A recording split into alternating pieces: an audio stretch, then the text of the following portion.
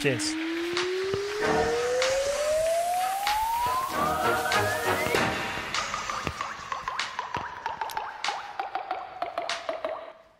Guten Tag. Thank you so much for having me here. My name is LinYee Ryan, and I am a magazine addict. And this is the first magazine that started my addiction. When I was in high school, I used to skip school and go to the community college in my neighborhood and hang out at the library with my friends and do bad things that high school kids do. And I discovered this magazine. It's called Yolk. And it was the first magazine that I had ever seen that had people that looked like me on the cover. It's a really weird thing growing up in Texas in the 90s as an Asian American to be a child and have to tell adults that, yes, I'm American, yes, I'm from Texas, when they asked me where I was from. And so when I found Yolk, I realized, wow, Asian Americans are out there.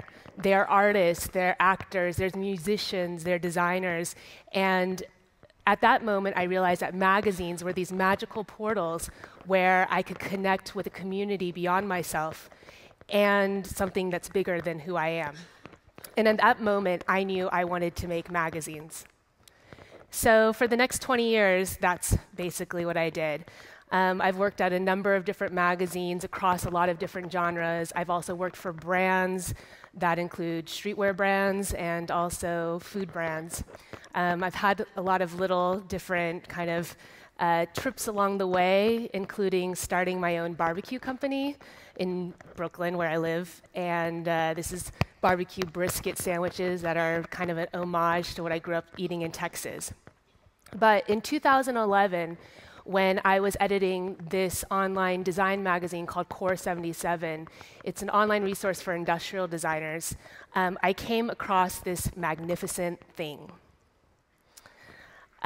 This is a concept by Philips, and it's called the microbial home. So the premise is basically that kitchens of the future can be powered by our waste. As you can see, there's this beautiful brass body that makes up the standalone kitchen island. And what you do is you basically dump all your food scraps into the body of this island. And as your food decomposes, as you compost your food actually releases methane. And then what happens is that this methane powers the light above the kitchen island. It also creates gas for your stove. And what I liked about this idea is that it was so provocative, but it was also poetic, it's efficient, and it's a closed-loop system. And the idea that the kitchens of the future could be biological machines just totally enchanted me. At the time, projects like this were really not being written about in mainstream media. So if you're a design publication, and I was a design journalist and a design editor, I was really focused on furniture and lighting and interior objects. And if you're a food magazine, you just look at this thing and you're like, this thing is so weird, I don't even know how to talk about it. So in this gap, I was really inspired to kind of start a personal project that looked at the intersection of food and design. And so in 2013, I launched Mold as an editorial platform to talk about these projects and these ideas. And since then, we published 400 stories online. We've done collaborations with different designers. We've done exhibitions, events with places like Sonos. We have a monthly talk around where we talk about the future of food. We've done pop-ups with Future Food Cafe. And we amassed a crazy Instagram following of 35,000 people. But why are we interested in design and why the future? Well, how many of you here know that we're facing a food crisis? One. Maybe there's other people in the back. Two. Yes, two, three. There's 3 people in this entire room that know that we're facing a coming food crisis. In 2014, I was writing about this project for Mold. It's a poster design project from an Australian designer named Gemma Warner. And as you can see, it's an infographic using fruits and vegetables as a vehicle for telling a story. And that story is actually a terrifying one, and it's a warning from the United Nations that by the year 2050, which is not very far off, if we continue eating and drinking the way that we do today, we will not be able to feed the 9 billion people that will be on this planet. That's a crazy, terrifying thing. I believe that designers, with their human-centered design process, with their ability to communicate ideas, with their kind of training to frame the right questions, have a very critical role to play in creating a more sustainable, resilient, and equitable food system. As you know, right now there are plenty of people in the world who are coming up with interesting ideas for, urban agriculture. Maybe it's lab-grown meat. But designers have a more interesting role to play. And it could be about creating new typologies for food. So this is an amazing project by a design studio called Live-In Studio, and it's a concept. It's basically a home growing system, but what you're growing is fungi. It's called the fungi mutarium. So underneath this glass dome is actually a place that you can cultivate fungi, which are mushrooms, and each of those little cups are filled with mycelium spores, which are the roots of the fungi. And what's interesting about fungus and mushrooms is that some of them actually can be fed waste plastic. So the concept is that you would actually grow your own food by feeding it waste plastic, and then you can eat these beautiful mycelium cups and take the nutrition from the fungus itself. What I love about this project is that it actually speaks to what happens when food gets personal. And that's kind of at the crux of why I started a magazine, a print magazine. After 3 years of publishing online, I realized that it wasn't enough to create a digital archive of interesting food design projects. I wanted to make something that designers would get intimate with. Similar to what Paul was talking about, I wanted to make something that designers would smell, that they would touch, page through. Maybe they would take home with them. Maybe they would get in bed with it. Maybe they would have coffee, have a leisurely date on a Saturday afternoon.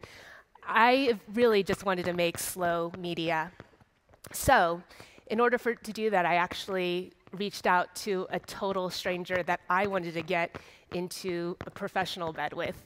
And that basically, about a year before I decided I wanted to make a magazine, a friend of mine showed me the work of a designer named Eric Hu.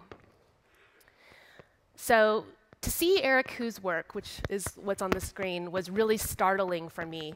I had never seen graphic design work that really had an emotional resonance for somebody like me in my personal history growing up Asian American in Texas in the 90s. So I reached out to Eric sight unseen, and I said, hey, do you want to work on this magazine with me? At the time, Eric was moving from New York to Montreal to become the design director for a online fashion retailer called Essence. But he decided to take on the project. And so with him and his design partner, Matthew Sang, we decided to create a magazine that would create an intellectual scaffolding and visual language for the future of food. So, consumption. Basically, all of you guys are familiar with the tropes of a typical food magazine. Food magazines are really about fetishizing food. They're about foodie culture.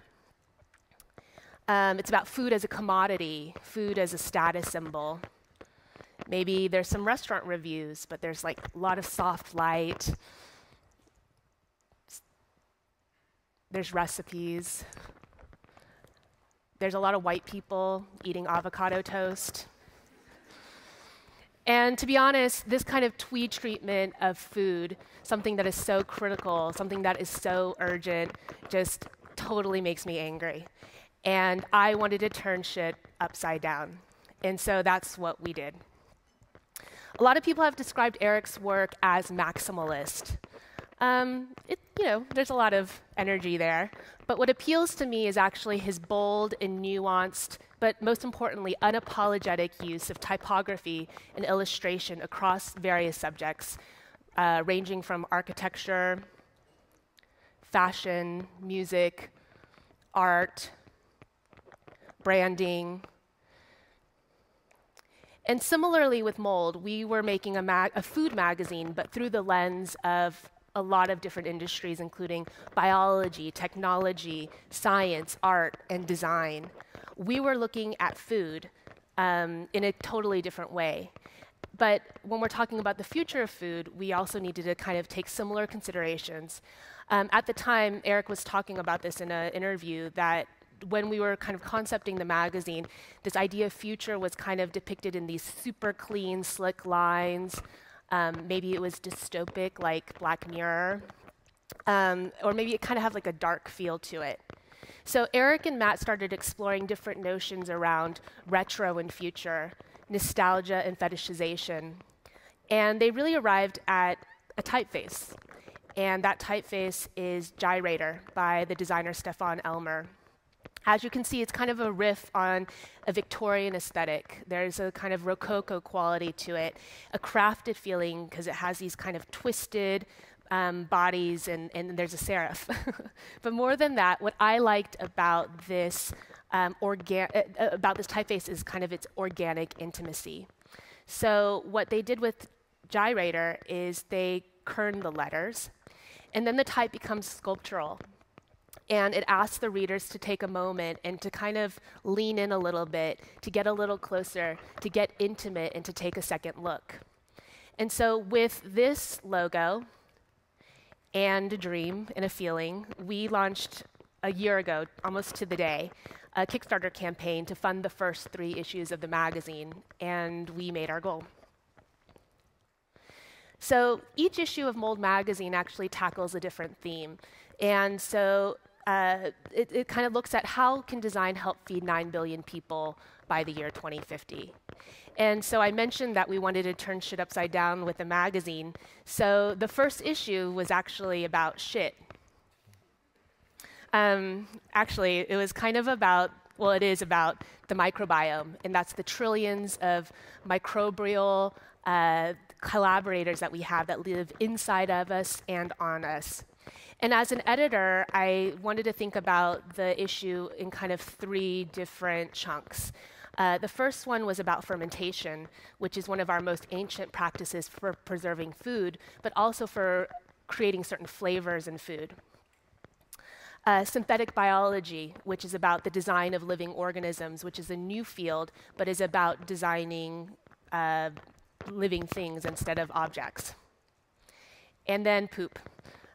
Because, you know, I love to talk about poop. But because we had such provocative content, we obviously had to have very provocative art direction as well. And who better to hold up a mirror to the fetishization of something than fashion photographers? This is the work of Thomas McCarthy. He is a, 5 minutes. Sorry, okay, I'm gonna run through this. So he's stopped for a whole bunch of fashion magazines. And so we asked him to shoot toilets. This is a story that I had been wanting to do forever. I basically fell in love with Toto toilets in the 90s when I went to a ramen restaurant in New York and sat on a Toto toilet for the first time. And you know, the story wasn't just about like, you know, how fabulous a Toto toilet was, but it was really about how the Toto designers have a universal design research center, and they marry this design research with nanotechnologies in order to create the products of the future. This is the work of a digital artist that Eric and Matt really admire. His name is Mikey Joyce. And as you see, he takes digital textures and layered worlds, and he turns them into these kind of amazing pieces. And so we basically paired him with this story on geophagia, and where we took archival imagery from the New York Public Library, paired it with his commission here, and really told the story about the cultural, literary, and historical significance of eating dirt by a writer and an artist and gallerist named Abby Churchill. This is a story from Corey Olson, who's a still life photographer who usually works with fashion brands. And we asked him to shoot food. And so what might look like a story about coffee is actually a story about biotechnology and how biotech is being used to create coffee beans that have a more smooth taste and have a less acidic effect on your stomach.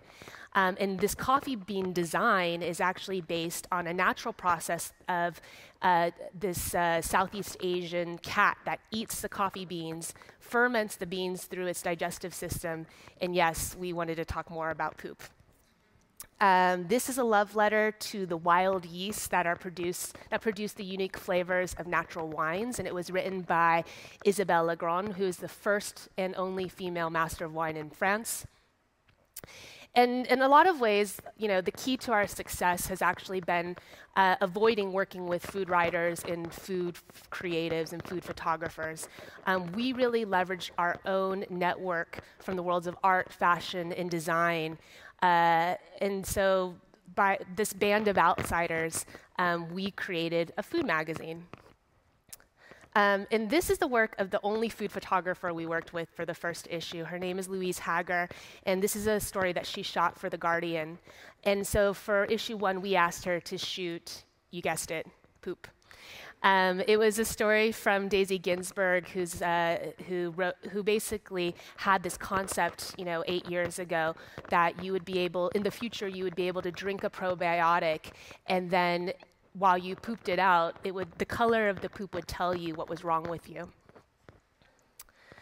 So issue 2 was more squarely about design, and really it was kind of about tableware and furniture.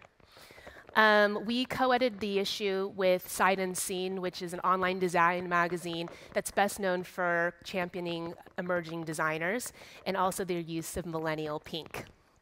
What was interesting is that we were making a design magazine and a food magazine, but it was decisively not a lifestyle magazine. We weren't selling anything except for our ideas. Our perspective in this issue was that the objects that we use to feed ourselves, that's like utensils, plates, the furniture we sit on, is some of the most intimate things that we interact with on a daily basis. We put these things into our mouths. We caress them with our hands. They cradle our butts. They set the table for the theater of dining. And so this, for example, this picture is from Experimental Gastronomy. They're a pop-up in Amsterdam that commissions all the tableware for a vegan dinner in order to celebrate the joys of vegan eating. And this kind of sensorial aspect of dining is something that we really kind of keyed in on in issue 2.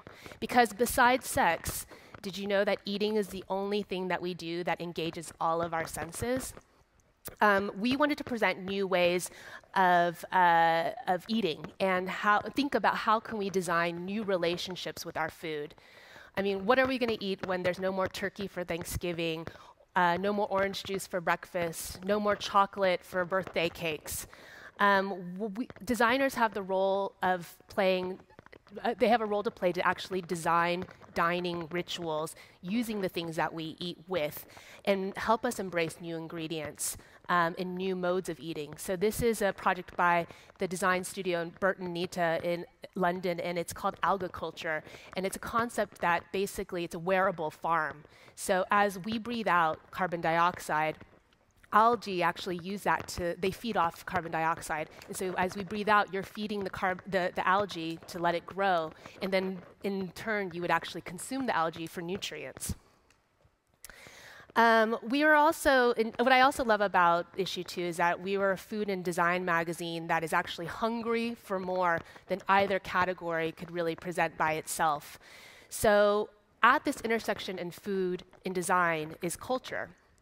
If you think about it, the world that we live in is comprised of objects that were made specifically to reflect an extension of our values and created to be in service to the way that we live our lives. So this is an example from Studio Tinka, which is a Dubai-based design studio, and they basically reimagined the tableware that is used amongst nomadic Bedouin tribes. And so they're designing tableware without the table. Here we have Seetal Solanki, who is the head of a design studio in London called Matter, and she works with materials. And she writes about the iconic tally plate and the rise of steel tableware in India, and really kind of digs into the importance of materials and forms for thinking about the future of how we eat. And this story was shot by Corey Olsen, who shot for issue 1 too. The art direction for issue 2 was really interesting because it was more nuanced than issue 1. We kind of came out the gate really like swinging for issue 1, and so for issue 2, we wanted to show a little bit more restraint. So we pulled through some elements which include some of this gold colored that you see.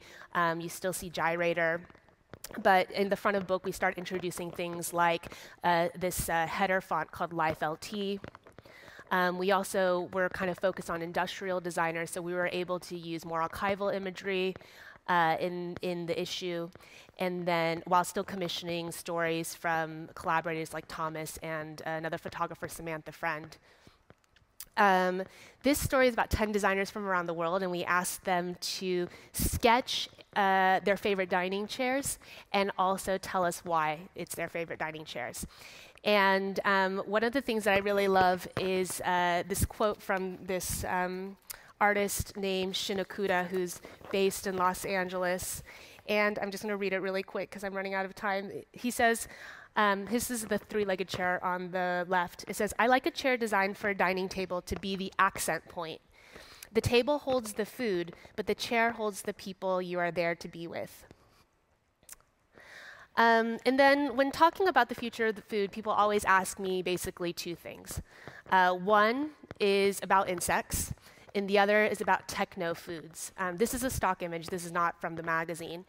In issue 2, we actually address both issues. And I think that what's interesting is that both of these questions is really rooted in a real anxiety that people have around what is primitive and what does the future hold for us. So on the top of insects, we basically took a totally different view, and we said, hey, there are people around the world who eat insects every day. So we asked designers from those places that come from those gastronomic traditions to design eating tools that you would harvest, clean, cook, and then eat insects with. This is from Brazil. It's for eating farofa with queen ants. This is from Togo, a US designer who basically drew on memories of communal feasting of termites from his native Togo. This is from Italy, Preziata. They designed a cheese board and a pocket knife, which is a common tool amongst Sardinian men to eat this very local delicacy called cashew marzu, which is a maggot cheese. And this is a comb from an architectural firm in South Africa called Counterspace that is used to clean mopani worms before you cook them. And then on the topic of techno foods, I'm one of those people who I never want to eat a meal as a pill, and I definitely don't want to eat something that's just like you push a button and it comes out of a machine. So what we did is we asked experts who are actually working in this techno food space what their opinion was, what were they working on in order to separate fact from fiction.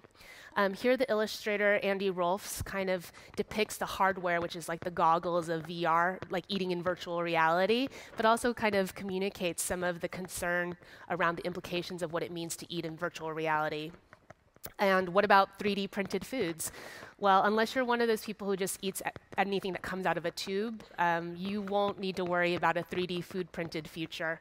But there are huge swaths of the population that will really benefit from this technology, and that's the over 900 million people who are aging and growing old.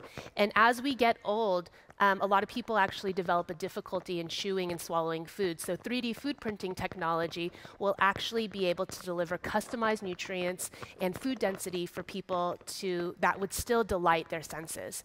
And this kind of sensorial delight is really, really at the heart of what the future of food that I want to see it looks like. I think pleasure and joy is really critical to any discussion about the future of food. So I'm here to assure you that the future of food won't be a pill or milkshake. It will be rooted in joy. It will be rooted in pleasure, memory, and most importantly, culture. So in making a magazine about design in the future of food has taught me anything, it's to stay hungry. Thank you.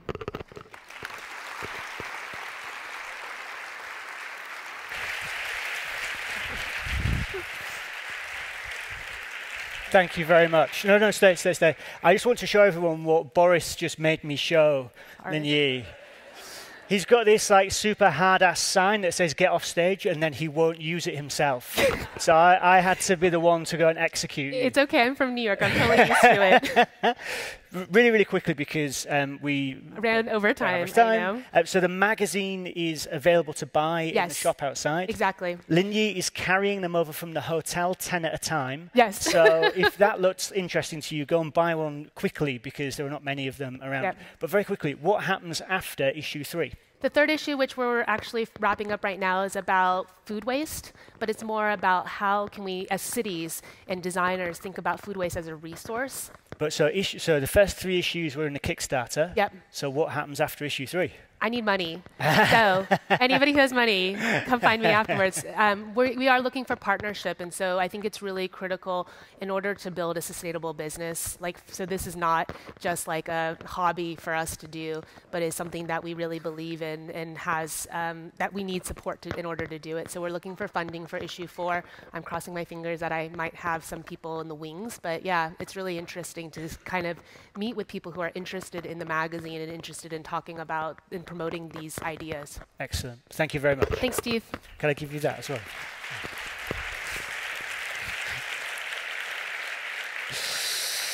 Okay, so we have the last session in this first little set.